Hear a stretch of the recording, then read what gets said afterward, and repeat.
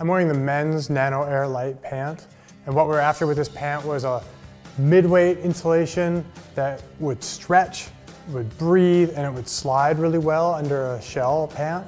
I mostly wear this pant like next to skin and then under the galvanized pant.